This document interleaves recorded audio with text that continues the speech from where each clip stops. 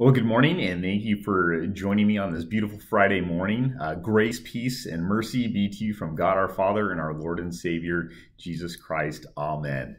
You know, this Sunday, Pastor Mark is going to be preaching for us, and he's going to be sharing a scripture theme that talks to us a little bit about prayer and really harps on the elements of constantly praising and giving God glory. I thought we could do the same for our devotion today. Look at the ways that we are able to praise and give glory to God. I look around in the world right now, and it's easy to see people who maybe don't have a lot to be able to praise the Lord for right now, or at least they don't think they have a lot to be able to praise for. It's easy to look around and see people who are caught in turmoil, people who are afraid, people who are suffering sickness. But the truth is, all these things have always existed in our world since sin first entered in. But even in the midst of sin, you and I have something to be able to rejoice over, to be able to praise over. And that truly is the grace that God has given to us through Jesus Christ.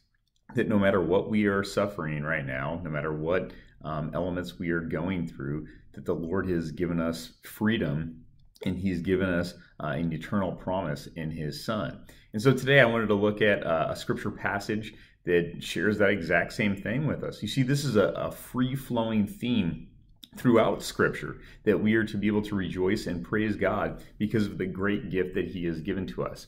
So the passage I'm going to look at for today with you is from the book of Ephesians, chapter 1. I'm going to begin at verse 3 and probably read to about verse 7. The Apostle Paul writes, "Praise be to God and the Father of our Lord Jesus Christ, who has blessed us in the heavenly realms with every spiritual blessing in Christ." Think about that. He has blessed us in the spiritual realms with every blessing that is in Christ. For he chose us before the creation of the world to be holy and blameless in his sight.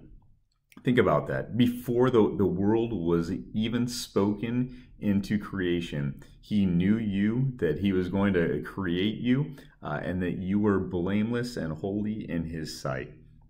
In love, he predestined us for adoption to sonship through Jesus Christ in accordance with his pleasure and will.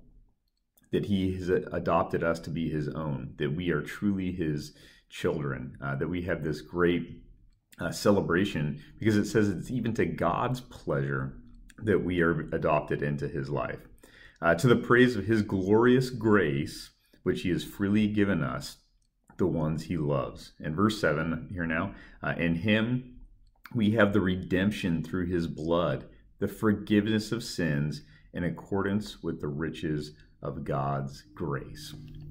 There's that word again, grace, that is mentioned.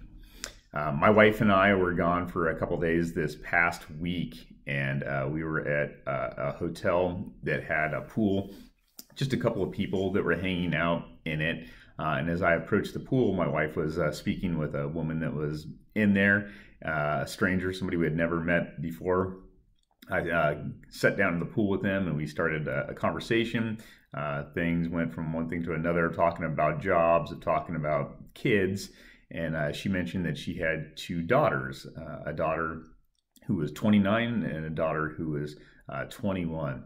And as we went through, I'd asked the girls' names, and she said that her 21-year-old was named Grace. And I had asked her about that, why she had that name. And she said that it took her years to actually discover what God's grace really was, until she finally had that moment. She said she was always kind of fearful in life.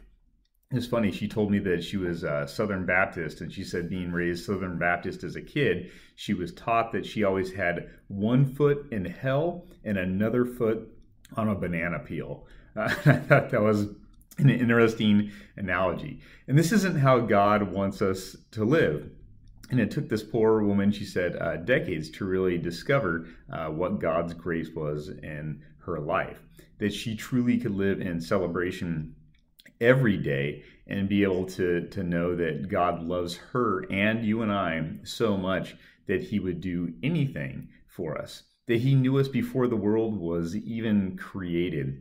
And he looked forward to the relationship that he would have with us, that the Lord was able to give us all the blessings that we have today in Christ, and know that we can celebrate not only here on this earth, but in the heavenly realms.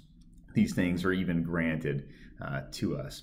And this woman that we were speaking with was so excited about this theme of grace. That's how she chose her daughter's name.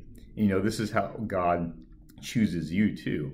He is so excited about this theme of grace, about this gift that he has to offer us, this forgiveness of sins for the ones that he loves.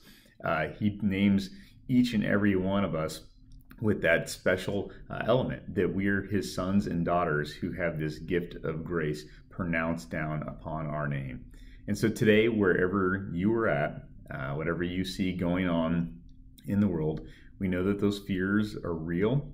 We know that our pains are real. We know that our struggles are always waiting for us. But we too know that we have this great gift of grace in God, that one day every tear will be wiped away from every eye. Every frown will be turned into a smile. All the pains that we have will go away because we have this celebration in our Lord. Until then, we live both in his grace and also in this world as individuals that are sharing this free gift of God with all of those we come in contact with, even strangers in pools. In Jesus' name, we celebrate that gift of grace today. Amen.